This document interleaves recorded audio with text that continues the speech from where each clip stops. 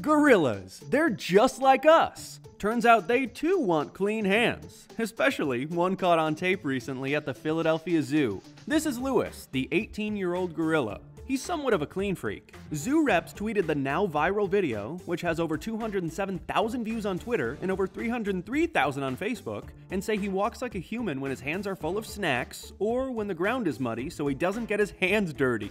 Zoo officials say it isn't common for gorillas to walk on two legs, but Lewis made a habit out of it, so they pressed record. Again, not super common, but it does happen, like when gorillas are playing with each other or trying to puff themselves up to look big and strong, according to a zoo official the Washington Post spoke with. This guy just wants clean hands.